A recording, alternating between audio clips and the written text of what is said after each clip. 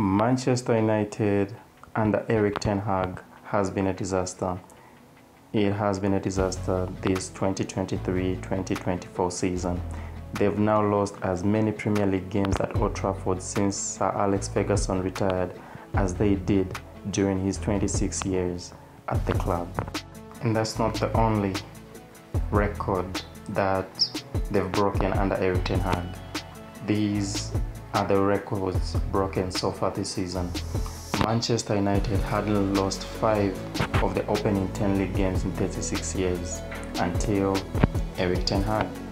Galatasaray hadn't won a game on English soil in 117 years of existing until ten Hag.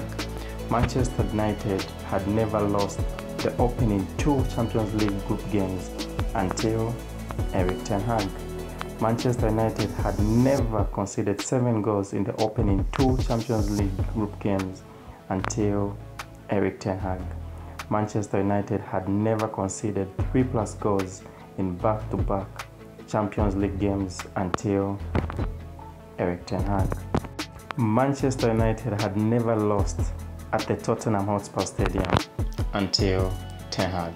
Manchester United hadn't conceded 3+ goals in 3 consecutive games since 1978 until Erik ten Hag. Manchester United hadn't conceded 4 goals in a Champions League group game in 28 years until Erik ten Hag. Manchester United haven't had as few as 9 points from the opening 7 games since 1989 until ten Hag. Manchester United hadn't lost 4 of the opening 7 games in Premier League history until Erik ten Hag. Galatasaray hadn't scored in or won an away goal in the Champions League since 2015, 3 in 1 game as soon as they meet Erik ten Hag. They scored 3 in 1 game. Manchester United had never conceded 2 goals in the opening 4 minutes of a Premier League game at Old Trafford until Erik ten Hag. Brighton had never won twice in a row at Old Trafford until ten Hag. Manchester United had never conceded 23 shots in 1 game at Old Trafford in Premier League history until Erik ten Hag.